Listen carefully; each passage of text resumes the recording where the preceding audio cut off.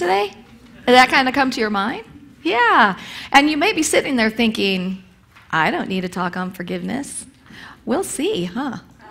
Because I think that all the time, and then I'm like, oh. And I do this every year because it is so important. Because I promise you that, we have unrighteous judgments on a daily basis. And if we have unrighteous judgments on a daily basis, then there's an opportunity and an avenue for forgiveness. Before I forget, I want to say a welcome to my friend and my mentor, Reverend Jerry Comstock. Jerry kind of was born here out of Christ Church Unity, and she was the minister over at the Unity Spiritual Center, and she's just a delight and a love. So welcome, Reverend Jerry Comstock. And I say welcome home. We're glad you're our guest today, but welcome home. Good. Okay, so last week we talked about freedom through forgiveness, part 1 of self, recognizing that when we're holding shame and guilt within ourselves, that we are literally blocking the free flow of the goodness of God, of the love of God. You'll hear some scripture today that talks about God forgiving us our sins, and we don't believe that there's this entity outside of us that is forgiving us of our sins. What we believe is that the moment that we release that this free flow that God is whoosh, it's always right there, and we open up those floodgates. Today we're going to be talking about forgiveness of others, and this is such an important journey. And it's not just a journey that we make on occasion. It honestly can be a journey that we make every evening before we go to bed, to kind of reconcile in our own beingness where maybe we have been unrighteous in our judgment, where maybe we have used some slander against somebody throughout the day, and to move in, or that we feel that has happened to us, that we move into that place of forgiveness every night. In Ephesians, it says, get rid of all bitterness and rage and anger, brawling and slander, along with every form of malice. Be kind and compassionate to each other, forgiving each other, just as in Christ God forgave you. And what we do know is that our master teacher, Jesus, we love to call him our master metaphysician. He was all about forgiveness. And the really beautiful thing was he didn't say you had to go through this process to be forgiven. It was just in a moment, he said, your sins are forgiven. You are forgiven. And he wanted us to, he was showing us how we can show up with people in our world and in our personal lives. He said in the Lord's Prayer, Matthew 6:12, forgive us our debts as we forgive our debtors. And meaning again, when we move into that place of release and forgiveness, whoosh, there is no forgiveness necessarily that has to happen in the realm of the divine. In Matthew 6:14, for if you forgive men when they sin against you, your heavenly Father will also forgive you. But if you do not forgive men their sins, the Father will not forgive your sins. Again, it's all about just us putting the blocks up there. And Mark 11:25, and when you stand praying, if you hold anything against anyone, forgive him, so your Father in heaven may forgive your sins. Okay, some things about forgiveness. First of all, forgiveness does not mean that we condone the actions. Forgiveness does not say that the behavior is acceptable. That is not what forgiveness is about. In fact, we talk a lot about setting healthy boundaries in those kinds of things. Forgiveness does not mean that you have to ever be in a physical relationship with somebody again. Now, sometimes that happens. I've definitely heard of occasions when, really atrocious things have happened and people come together and they become friends. That isn't necessarily part of the journey, and that's okay. And a lot of times we're going to work on forgiveness for people who have already transcended this physical world. And how many of us have heard the adage, forgive and forget? How's that working? Not so much. Okay, so forgiveness does not mean forgetting. What forgiveness does is it allows us to let go of the pain in the memory. And if we can let go of the pain in the memory, We can still have the memory, but it no longer controls us. When we are living with the pain in the memory, when we are talking about it all the time, when we're focused on it all the time, then we are still puppets of the past. We're still allowing something that is no longer relevant to dictate our experience today. And I like the idea that forgiveness does not change the past. Oprah Winfrey said that forgiveness is giving up the hope that the past could be any different. And that's really pretty big, that, you know, we can let that be. A couple of quotes here. Forgiveness helps you make peace with your past, which enlarges your future.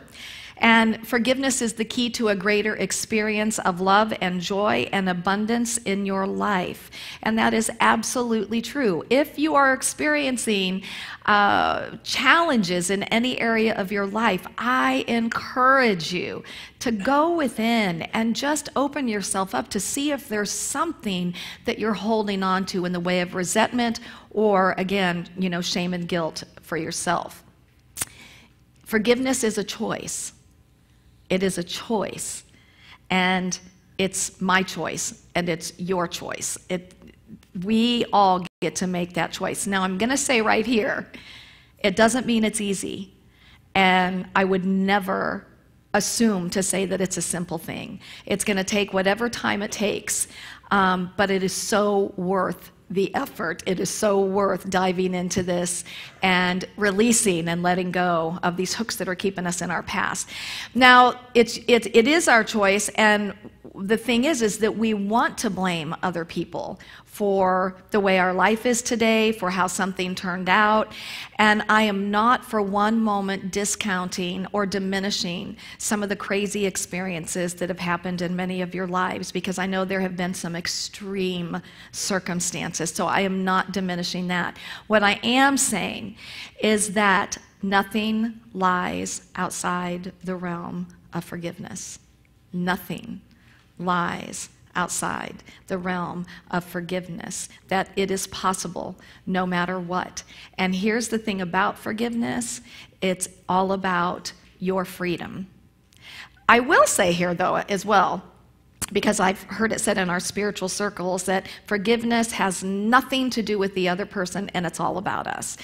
And in Unity, that really isn't what we teach, because we teach that we are one. And so as I'll be sharing, what we're going to see is that as I move into that place of forgiveness, it absolutely has an effect on the other person because of the way that I'm going to move through that process and that journey. I know for myself, part of my inability to be able to forgive was I wasn't able to let go of the pain. And when I dug a little further, I recognized that I felt that I needed some type of acknowledgement from the person who inflicted the pain upon me. I felt like I needed an apology or something to say, hey, I see you and that was horrible. But what I got clarity on was it worth me holding on to the pain for an acknowledgement that I may never get? What's the answer to that question? Absolutely not. And you know the beautiful thing about forgiveness, and this is what I really got clarity on? Once we finally have truly let go and we're in that place of love, you don't need the acknowledgement anymore. You don't need it. I mean, if you get it, that's great. But it doesn't dictate or decide whether you're going to forgive or not. Okay, so let's talk for a minute what unforgiveness might look like and feel like. And I'm going to share with you from Reverend Patricia Bass. She is now the person that is over Silent Unity up at Unity Village. She has spoken here before. And she did a talk on, do I have to forgive? And so she said that the event is over, but we carry it with ourselves. And so she used this analogy. So imagine it's like a sack of potatoes. Now, hopefully we don't have this many unforgiveness things in our sack here, but you even take 4 or 5 and you carry that around for a while. And what these potatoes represent is they represent all of the people, including ourselves, that we're holding resentment towards, that we're slandering with our words, that we're holding unrighteous judgment about. And have you ever kept potatoes a little too long? And they grow tendrils, which are actually roots, and then they get moldy, and then what? Oh, they're stanky. Well, what she says is we carry the past with us like this heavy sack of potatoes. The thing is that the longer that we hold on to it, the roots start to take effect in our heart. And that's why we want to nip this quicker than later, because then we don't let that take root in our heart. If we hold on to these things for too long, our life begins to stink. And remember last week we talked about if you're a victim, eventually people don't want to be around you because it's stanky to be around somebody who's a victim. David Owen Ritz, the author of Keys to the Kingdom, says, and this is so interesting, the past isn't our past, it has become our present at a different level, and it will be our future unless we release. In other words, we're not leaving our past in the past. We're bringing it right here to this now moment, and we're reliving it, and we're feeling. When you're reliving it, do you feel it? All that stuff, comes up. Absolutely. That smelly, gross bag of potatoes is going to be ours until we release it. So how do we release? A lot of times we're in a place where we want to forgive. We're ready. Sometimes we're not quite there. So I always love this, is that I want to forgive. I want to want. Sometimes I have to want to forgive. It depends on how far it is, but if I at least am in the I want to forgive, I'm somewhere on this. And so Gerald Jampolsky, who's the author of Forgiveness, the greatest healer of all, said, forgiveness is the willingness to let go of the hurtful past. It is the decision to no longer suffer. Isn't that great? Do we want to suffer? No. Although sometimes we get comfortable in our uncomfortableness, don't we? But we don't really want to suffer. To heal your heart and soul, it is the decision to no longer find value in hatred or anger or blame or unrighteous judgment. It is the choice to let go of the desire to hurt another because of something that is already in the past. It is our willingness to see the light in other people rather than to judge or to condemn them. That's pretty big. So the first step, my friends, is willingness. It's a willingness to let go of the blame. It's a willingness to let go of our anger. It's a willingness to let go of our attachment to the pain. It's a willingness to let go of making the other person wrong. It's a willingness to give up victimhood. And here's the thing about victimhood, there's a payoff in that because we get attention. And so we must be willing to let go of victimhood. The second thing that I want to encourage you to do is to feel it.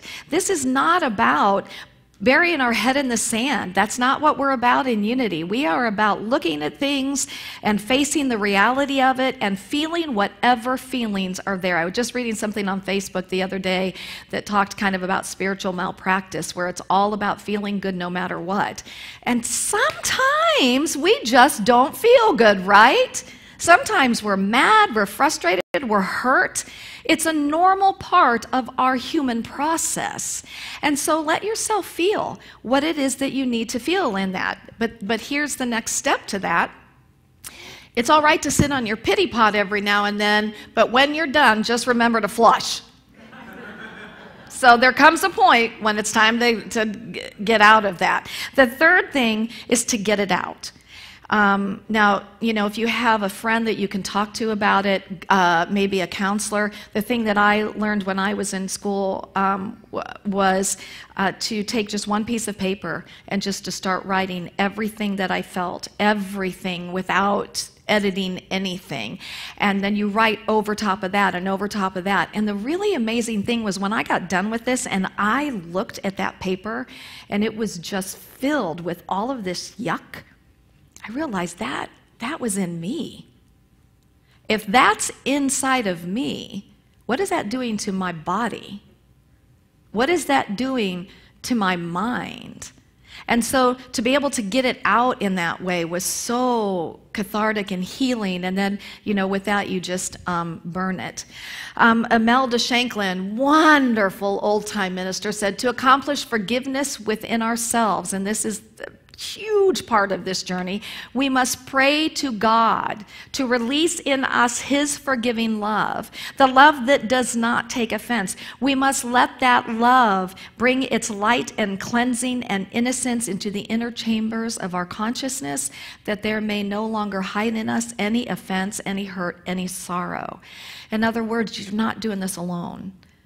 There is this wonderful spirit of love and goodness that is here for you. And this is probably the most important part of the journey, is to turn within and just to say, God, help me. Help me in my inability to be able to do this on my own. And let your love, let that be what fills me, that I can see this differently. And then the fourth step is from Luke 6:27 and 29, but I tell you who hear me, love your enemies, do good to those who hate you, bless those who curse you, and pray for those who mistreat you. So we do good and we bless others by praying for them. Now, I'm going to share with you a prayer.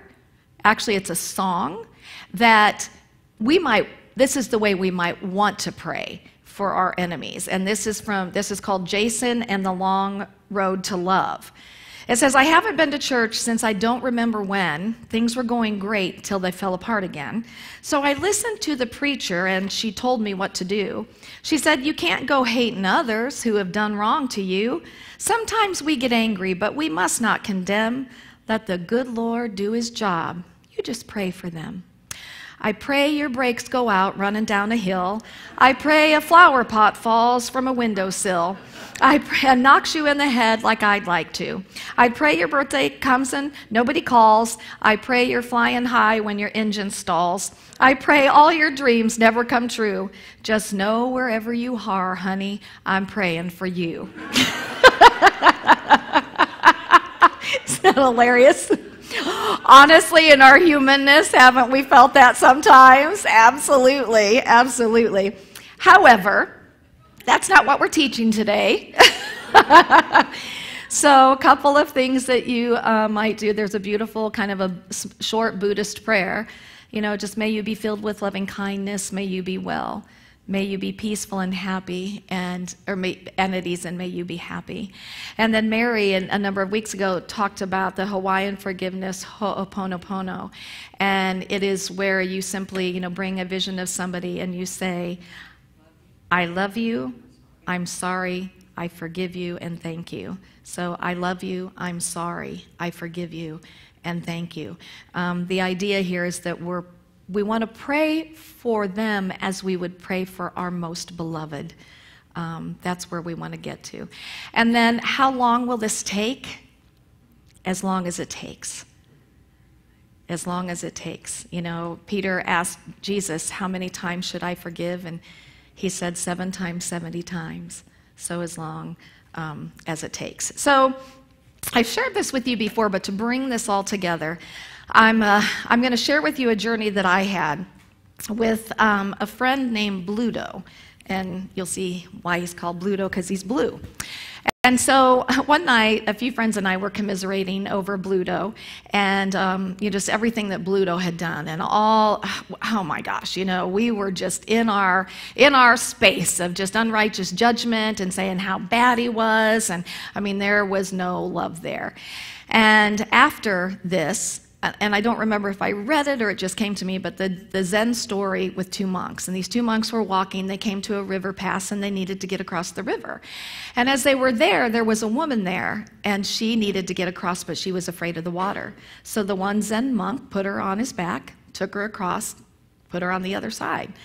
About 2 miles later, the Zen monk who wasn't carrying her turned to the other Zen monk and said, "I cannot believe that you picked that woman up. In our teachings, we do not touch women." And the Zen monk who carried the woman said, "Wow, that's interesting. I put her down 2 miles ago. How come you're still carrying her?" And remembering that and reading that, I realized that even though Bluto was no longer physically in my life, I was carrying him around everywhere. I'm like, "Come on, Bluto, get in the car with me because I have some things to say to you, Bluto, and I'm going to talk to you and I'm going to tell you what for the entire drive to wherever I'm going. And we get to the grocery store, oh, no, you're not staying in here. You're coming in with me, Bluto, because I have some more things to say to you. Oh, and when we get home, I'm going to invite you into my most sacred place, my most sacred space, into my home. I'm going to have you come and sit at the dinner table, and I'm going to tell my partner all about you, and I'm going to even take you into my bed at night because, man, I have some more things to say to you." Anybody ever do that? Ever get so consumed in that it's like everywhere you go, there they are, but they're not because it's all a figment of your imagination? And I realized the Zen monk story reminded me that I had a choice, and all that I had to do was I had to put Bluto down. So how did I do that? Willingness and awareness. Every time, and I had to make myself do this, every time that energy started to come up, I had to say, because I was not in a place of love yet, "Get out. You are not invited here."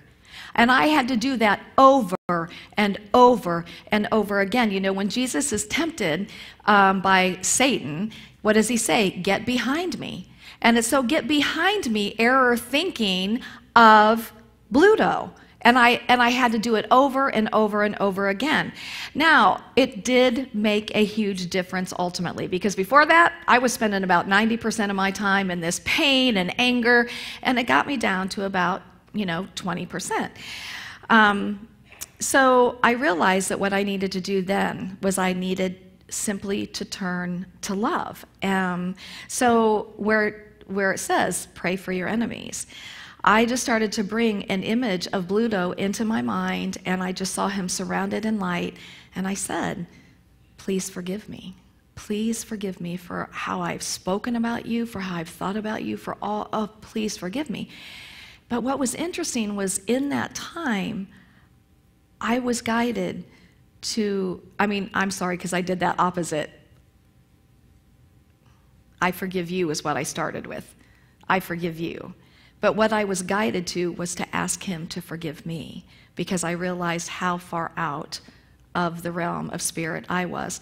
And then I was guided to turn that forgiveness on myself and to tell myself that I forgave myself. And it was incredibly powerful, because you know what? It always comes back here, doesn't it? We have one finger pointing out and we have 3 pointing right back at us. It always comes back here. And I'm going to tell you, there are times when I don't want to believe that it comes back to me, but it always does come back to me, because I am the only one who can make a different choice as to what I'm going to allow in my mind and in my heart, right? And you are the only one who can do that too. So it felt really good.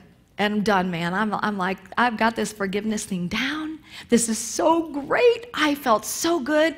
And one day I ran into somebody and they started talking about Bluto, and bam, there he was.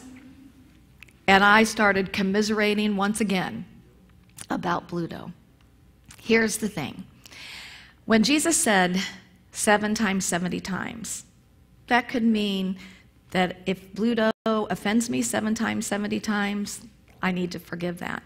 But what it meant to me with this was as long as it takes.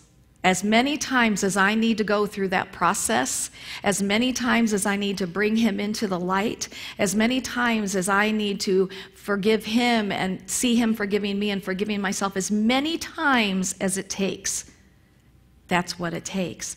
And the beautiful thing about it, you guys, is you're not going to ever get to 7 times, 70 times if you're sincere about this. You may have 25, you may have 30 times, but you will get there if you're sincere about it, and it will no longer be something that you're carrying. I also always love to tell this story when I'm talking about forgiveness, and it's the story of The Little Soul and the Sun by Neil Donald Walsh. And even though this is a story, it is so powerful. And the story is that there was this little bright soul, and this little bright soul was getting ready to incarnate into earth. And this little soul said to God, I want to experience everything. I just want to experience everything. And God said, that's wonderful. And the little soul said, you know, I think really in particular what I want to experience forgiveness.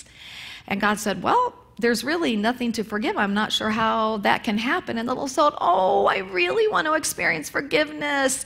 And just then, an older soul came up to the little soul and said, little soul, I will help you experience forgiveness when we incarnate into earth.